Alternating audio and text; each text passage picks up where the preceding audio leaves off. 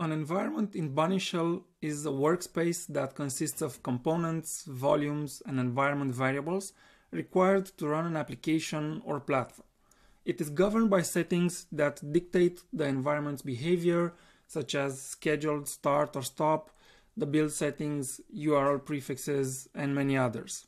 This structure supports all stages of the software development lifecycle, being able to create environments for development, staging, reviews, testing, and more. Ultimately, an environment is a collection of containers deployed in Kubernetes, plus some external components like the ones created by Terraform modules, but you don't really have to worry about all the details because Bunnyshell can abstract all the complexities away. So, I have here an environment which is composed out of three components, a backend, a database, and a front end. I open the front-end application and we can see it's pulling data from the database through the API, so everything's up and running.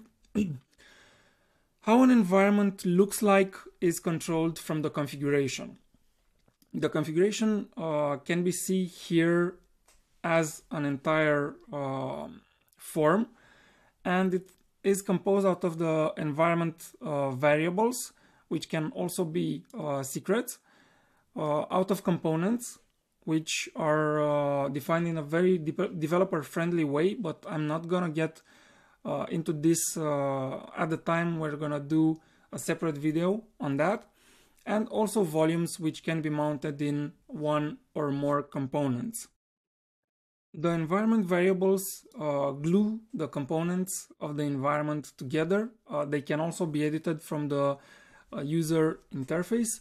And one important thing to mention is that Bunnyshell has an inheritance mechanism starting from project variables, moving towards environment variables, and then towards component variables. So basically you can override at an upper level what was defined at a lower level. Component variables override environment variables, which in turn override project variables. Seems pretty intuitive, right? Now, besides how an environment looks like, which is controlled by configuration, we also have how an environment behaves, and this is controlled by settings. I'm not going to get deeper into settings. We have that presented in a separate video, but in a nutshell, settings are about what the environment behaves like the build settings, build resources, where the build is performed, defining the URL handle, which is the custom part, the unique part of the URL.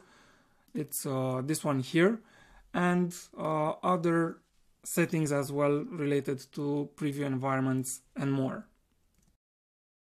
Environments are organized into projects.